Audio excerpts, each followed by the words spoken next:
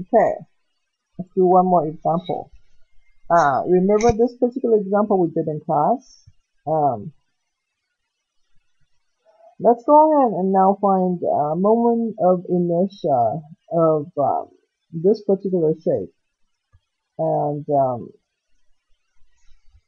I want to find a moment of inertia rotating about, in this case, x-axis again. So my moment of inertia is going to equal to the moment of inertia of this rectangle plus moment of inertia of the triangle plus a moment of inertia of this, and subtract by moment of inertia of the circle. Right? Okay, and x-axis is this one. Okay, so let's do moment of inertia of the rectangle first.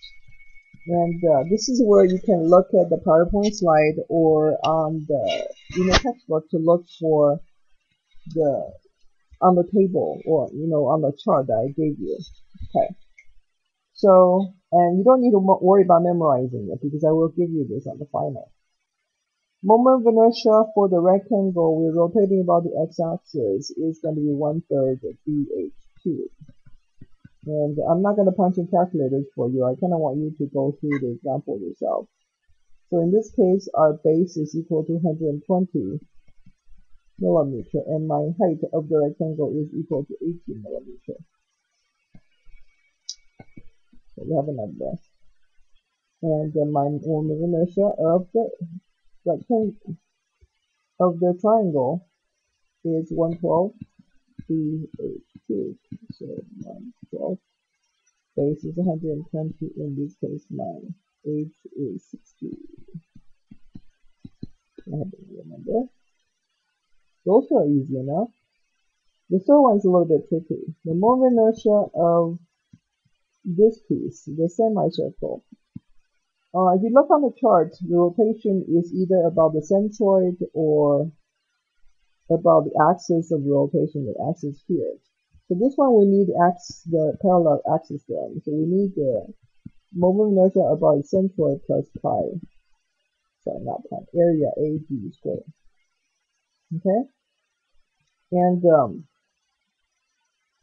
again, d is the distance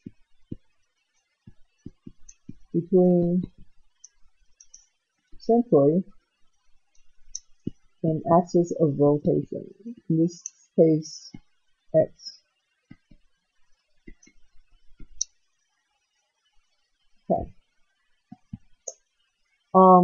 Remember I gave that to you. That's, if I remember correctly, r to the 4th.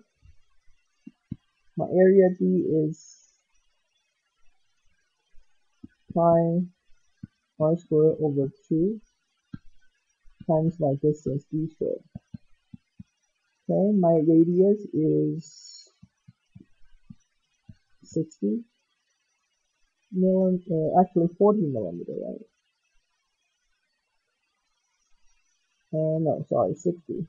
I'm looking at the semicircle, not the circle. Plus pi 60 squared. Okay? And the distance d, I'm going to sketch this really quickly over here. Here's my axis of rotation, right here. My semicircle sits right here, right? Its centroid is like that. You know this distance is 4r over 3 pi. So this entire distance should equal to 4r over 3 pi plus the height of the triangle, 80, correct? So it's 4 times 60, 3 pi plus 80.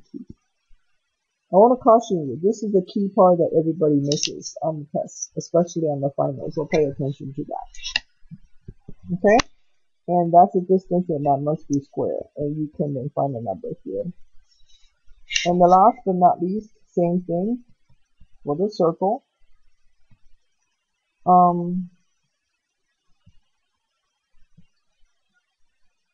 need to look that up. I believe we have the moment of inertia of the circle rotating about a centroid, and that's in the book.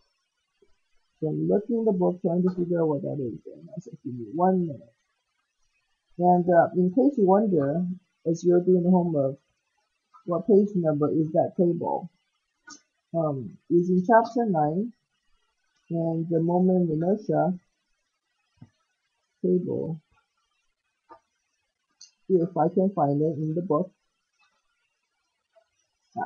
483, and it's 1/4 pi r².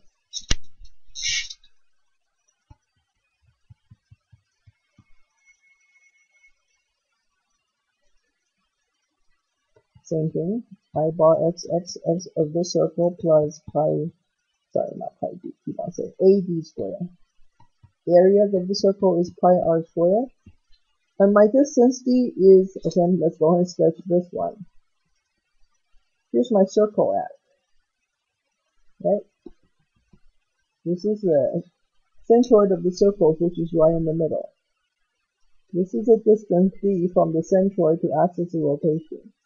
And we know, looking at the picture, that's 80 millimeters. So that's really easy. Okay. So, 1/4 pi. This circle's radius is 40 squared. Well, actually 40 to the 4th plus pi 40 squared. And my distance d is 80 squared. Okay. So if we keep w, x, y, my final answer is the variables, whatever answers that you get. Okay?